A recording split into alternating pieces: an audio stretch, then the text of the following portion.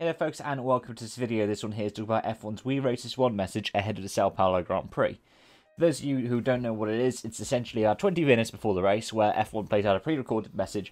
The drivers have 20 or 30 seconds to do a gesture they feel seems fit. And it takes about half of a minute and a half, including the message, for F1 to do this as part of every week. And it's something that started last year, organised by the drivers as their end racism display, where 14 of the 20 drivers of the grid at the time decided to kneel as a gesture to show solidarity against racism, a gesture which has gone back in significance after the murder of George Floyd by Derek Chauvin last year, which sparked a resurgence for the Black Lives Matter movement. And yeah, this year F1, after having co-opted it last year and made it into their own kind of end racism thing, decided to rebrand as We Races 1, with tenets including sustainability and diversity and inclusion, as well as end racism. And nowadays, well, where we are now, it's about 50-50. Half the drivers stand, half the drivers kneel.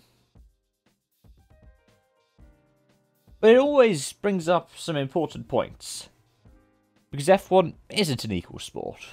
And motorsport is a subsection of sport which in itself can be seen as quite culturally conservative.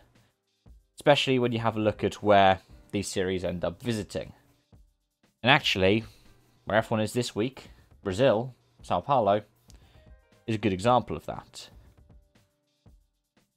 I mean, if you want to talk about things like racism, diversity and inclusion, you look at Brazil's government, led by Jair Bolsonaro, who is a horrible, horrible authoritarian that, well, in addition to being quite openly well-known around parts of the world to where I am as being homophobic, has done so many different policies that have affected so many people in Brazil, particularly minority ethnic groupings, and also his policy on the environment seems very, let's say, not progressive. It includes, for example, when F1 very nearly moved to Rio de Janeiro and tore down a rainforest to race in it. It was going to be a land for racing, so I guess rainforest, as horrible as it sounds, would have been what it was. All torn down. And you could just talk about the mass deforestation that's happening in the Amazon as well. Then part of this comes back to F1, doesn't it? They've decided to do a triple header that is Mexico, Brazil, and Qatar. I don't know how those three are that geographically similar that logistically a triple header works. I mean, it doesn't really. You saw the delays that meant that some teams didn't even have all of their parts before practice or even really qualifying for Sao Paulo this weekend. Would have made more sense to do the triple header as United States, Mexico, and Brazil. In fact, usually do a double header for United States and Mexico, given that they are relatively close together, Austin and Mexico City, but they didn't this season. And next season, F1 isn't really doing much better. I think we've got 3 separate trips to the Americas. One for Miami at the start of the season, one for Montreal in the middle of the season, and one across for the end of the season with the United States, Mexico, and Brazil.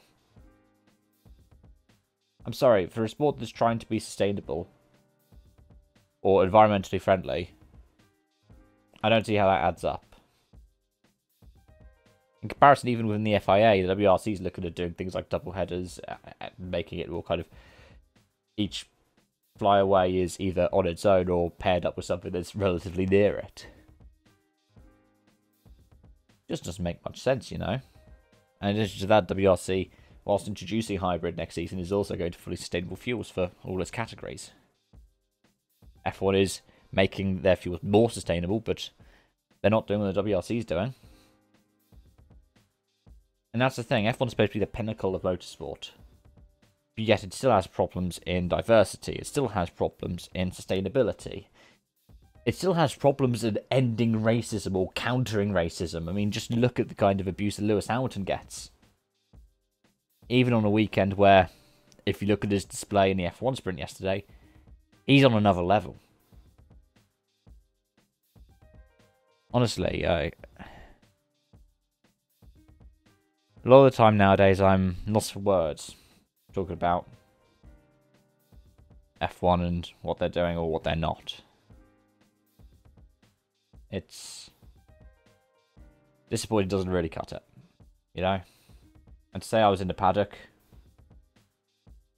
back at Silverstone, and that's supposed to be made from recycled materials, it feels like, especially with things like sustainability, it's one step forward, two steps back.